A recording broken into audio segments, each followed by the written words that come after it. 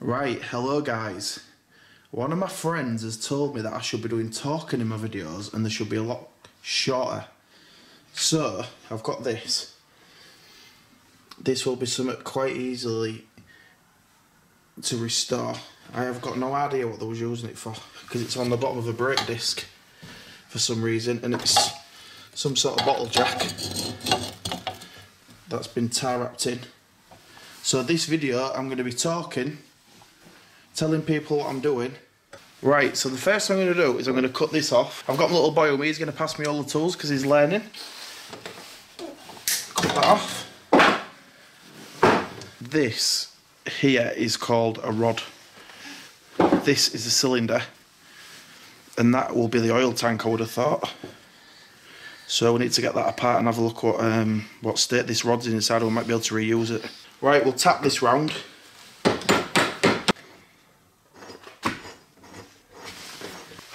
So this is a cylinder. Hydraulic pressure pushes on the bottom of that and then pushes that up.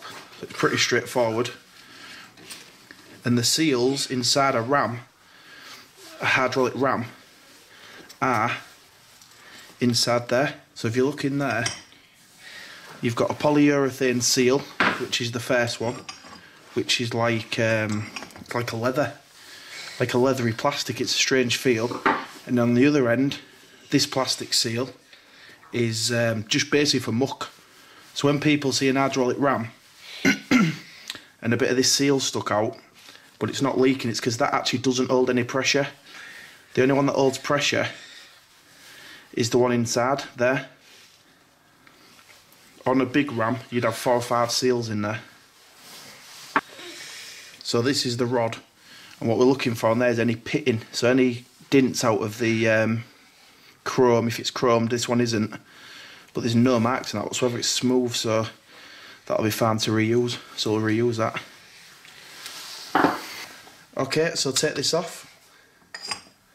Well done. You can see there the seal's gone on that, it's leaking.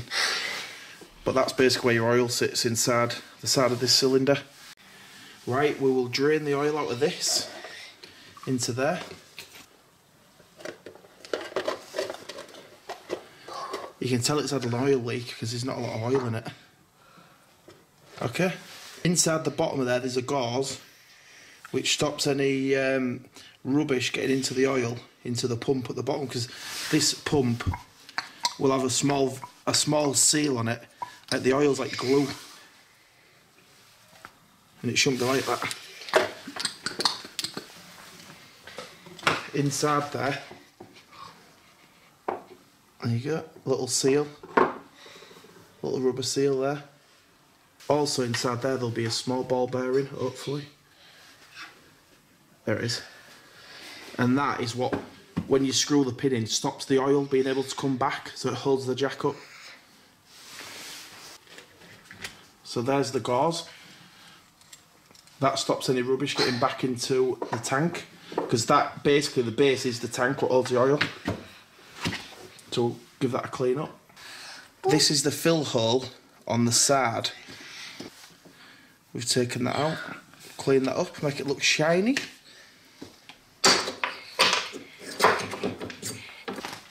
Okay, so this is the pin. It's got a little bit of rough edge there, and that rough edge actually holds it in. On the old stuff, before they started making stuff cheap, that's how they did. And there is the retainer that holds it in. Surprised there's no seal on that. And there you go. Simple as that. Right, so now I'm going to put some thinners in there because it's full of oil. So thinners is the best thing to get oil off. If you sandblast with something oily, or it's had oil in it, it makes the glass stick together, so it won't work. So let's get that in there. We'll give that a clean.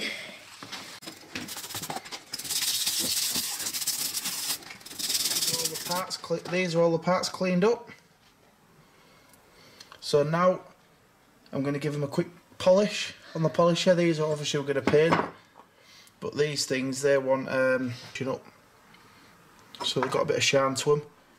I've took all the gaskets off these, we'll replace them. The gasket off the middle there, we'll replace that. And it'll be good as new.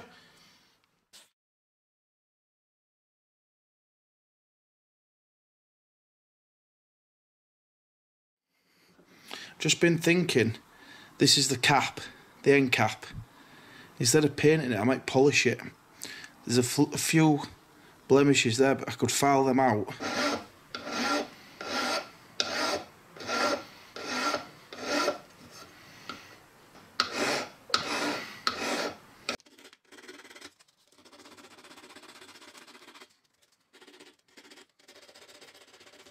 Because I'm going to polish it, I'm going to spray paint that black.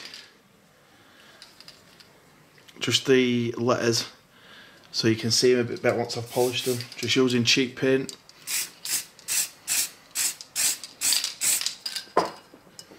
So, give it a minute.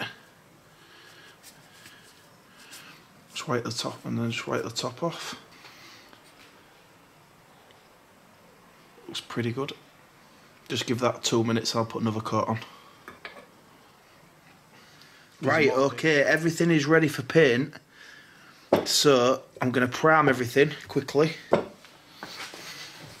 This basically sticks to metal better than just normal paint. To be honest with you, normal paint is as good. I'm not lying. I've painted a lot of stuff without any primer at all, and to be honest with you, there's not a lot of difference, but here we go. On your finger.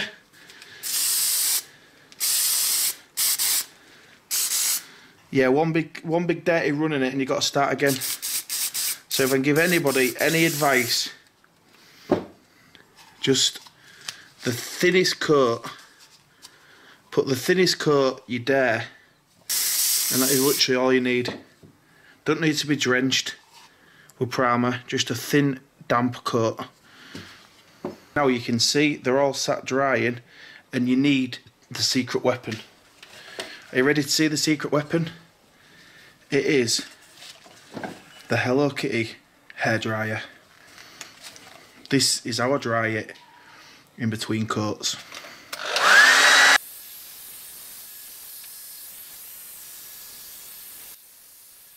Right, 2 or 3 minutes later after using my secret weapon, ready for some colour. And a metallic blue. This paint pops. You ready? Remember, thin coats.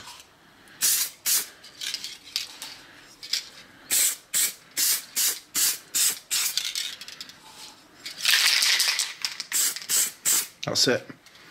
If you look, there's loads missed. Don't worry.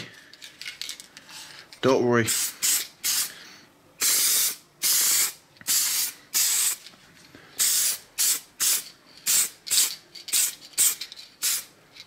When you're going round holes, make sure you don't overpaint it. The same thing applies. You can put as many coats as you want. It really does not matter.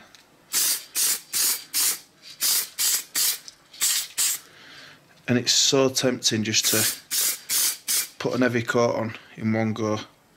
Believe me, I have messed up more stuff than I've got right with too much paint.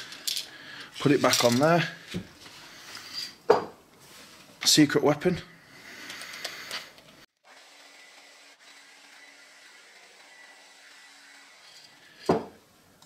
Right, final coat.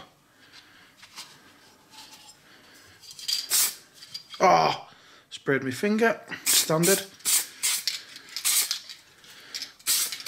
And if you look, just the tiniest bit of paint just fills all them holes you missed the first time, and it's like glass.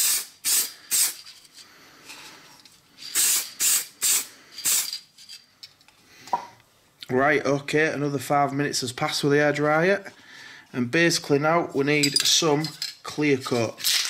What that does is fills all the holes on the rough surface, basically gives it a shine. You're just filling holes up with it, that's what the thing is, but watch the difference. Look, it's like a sheet of glass.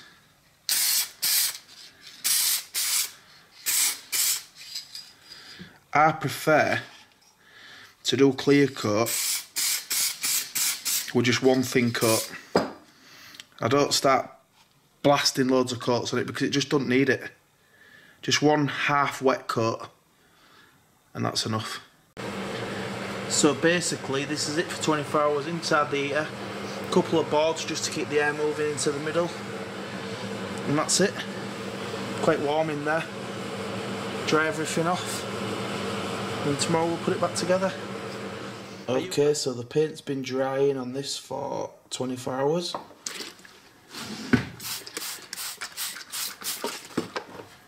So now it's just give it a clean up. We're just trying to remove the old paint and any pit marks. And that is what you're left with after about 5-10 minutes of polishing. No need to do underneath because that's hidden anyway. Let's start rebuilding it.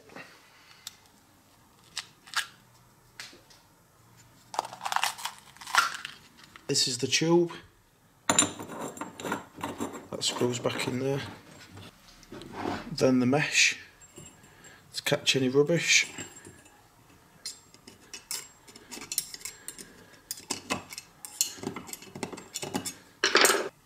That goes in there.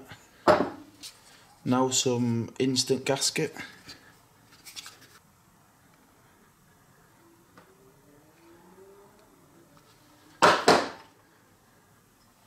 Slide that back onto the housing. Then the rod, a bit of a thread lock. Just stops the threads being able to come undone. Also acts as a sealer on your thread. Screw that on, tighten it up.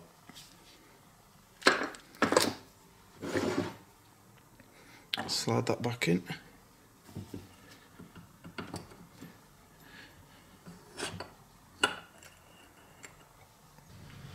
Top gasket. Bit of oil on the inside of that thread. Oil, believe it or not, is actually a good sealant. That's why when you put oil filters back onto cars, you always give them a bit of oil around the top of the filter. Make sure everything's lined up before you tighten that down.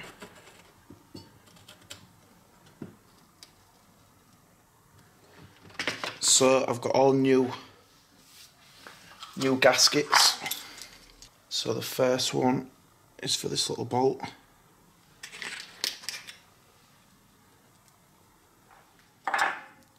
The plunger for the base, obviously we'll lubricate that again.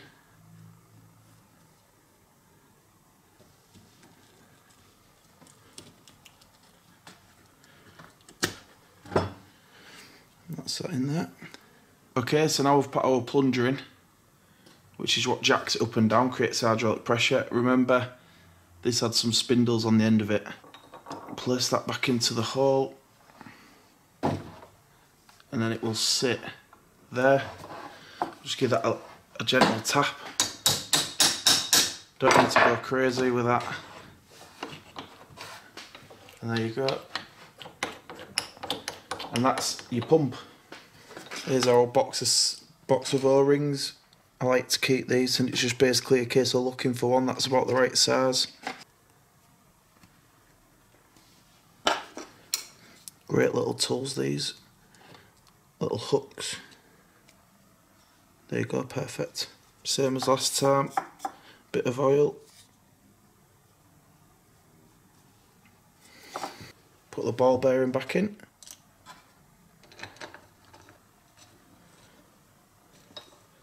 And this is what you'll undo to let the jack down.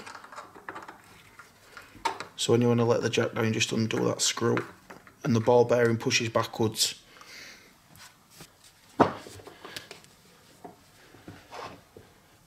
The only thing missing from this is a nice handle.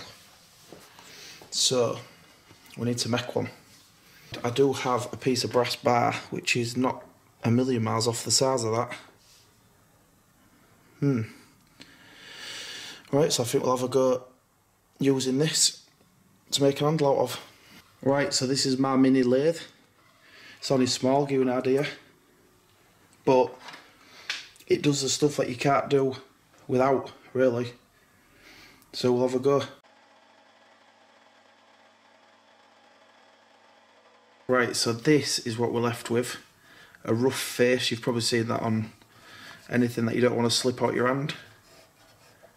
Looks quite nice, I'll give it a clean up. Now we've squared that off, we'll turn it down to 20mm so it fits in the handle.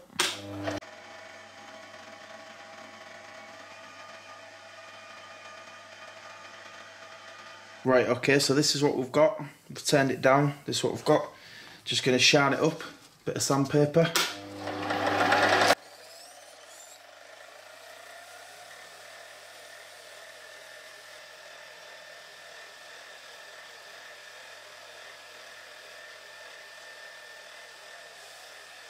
That is looking nice. So now I just need to take this out, spin it round, just give this end a little shine up, and that should fit in quite nice. I've sloped it down a bit, tapered it down, just so I didn't have to take as much meat off, and then just obviously give it a polish up. Okay, so now we will glue the pin in.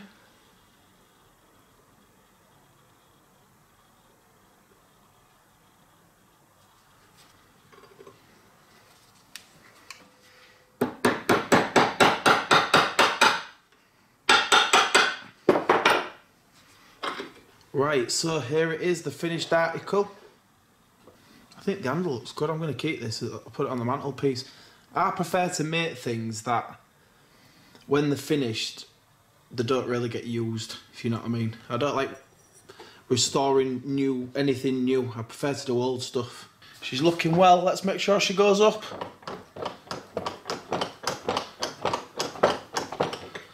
And then made that so that'll... and then that will fit in there. Turn that. Down it goes.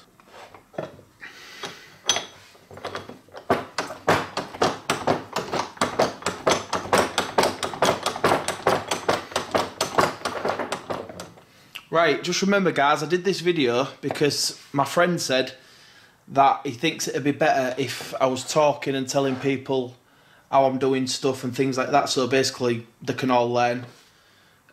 Oh, well, I don't even know if they need to learn, but just to keep everybody interested. So if you want to let me know what you think in the comments down below, or if it's on Facebook, leave me a comment on my Facebook page on what you think of the job. But yeah, she's turned out pretty decent. Good old English engineering at its finest.